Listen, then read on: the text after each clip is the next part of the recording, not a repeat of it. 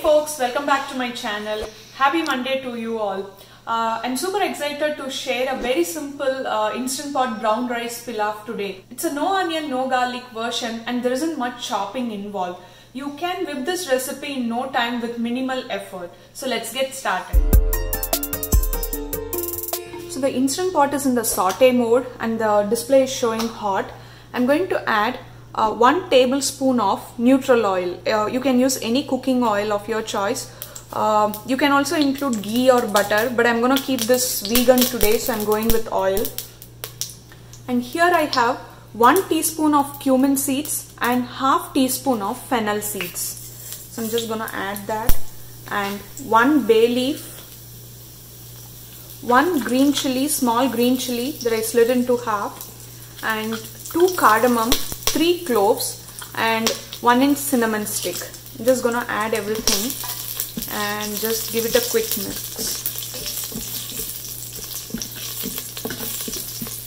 So here I have 2 tablespoons of corn and peas. These are frozen, but I bought it to room temperature.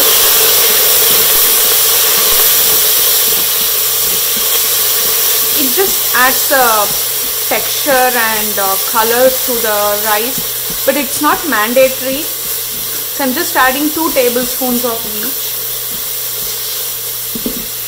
and 4 mint leaves, fresh one. I'm just gonna cut into few pieces and add the mint leaves as well.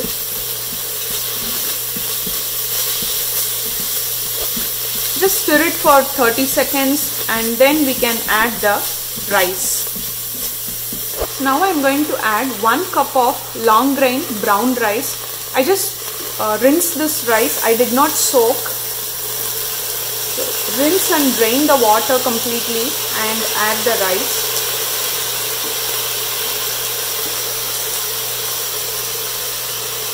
These are the long grain variety.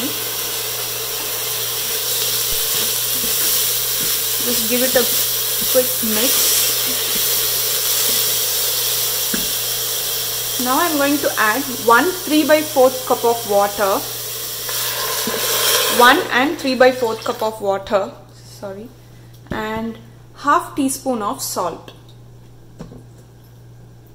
Usually I pair this rice with vegetable curry or lentil curry. It really goes well with dal. So I always go with less amount of salt. You can also serve this with cucumber raita or onion raita. In that case, you can add a little bit more salt, probably 3/4 teaspoon, but not more than that. So gently mix it, and that's it. I'm going to close the instant pot and pressure cook it for 25 minutes on high pressure mode, and also I'm going to release the pressure naturally. So I'm going to press the cancel first and then close the instant pot. Make sure the vent is in the sealing position, and I'm going to pressure cook it for 25 minutes. So I'll catch you when the pressure is all released. So as you can see, I went with 1 3/4 cup of water for 1 cup of brown rice, which is completely different from the Instant Pot Companion book's cooking chart. For any grains, the age, quality and the variety of the grain, be it white rice, brown rice, basmati rice or any other grains like steel cut oats, farro, barley, it completely depends upon these factors, and also your personal cooking preference, the texture preference. So we like soft brown rice, so that's why I went with 25 minutes of cooking time and also 1 3/4 cup of water. So you can adjust this according to your personal preference. Always start with less amount of water and also start with less cooking time. Like, you can start from 22 minutes or 23 minutes, and then depending upon your personal preference, you can adjust the time. This works perfectly fine for the long grain brown rice. So hey folks, I'm back. As you can see, the pressure is completely released and the valve is down. Now I'm going to open the pot. Here it is. Ta-da! So you can remove the bay leaf before serving, and nice and soft brown rice pilaf.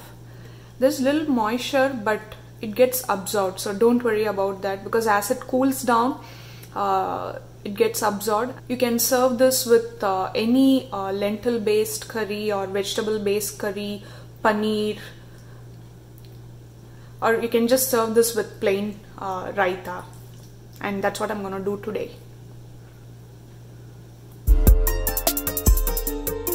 Here it is, simple brown rice pilaf that I made in Instant Pot. That's it, folks. Please give it a try and let me know how it turned out for you. As always, please like and share and help me spread the word. And also, if you haven't subscribed to my channel, please do subscribe, and I'll catch you next Monday with a new recipe. Thank you.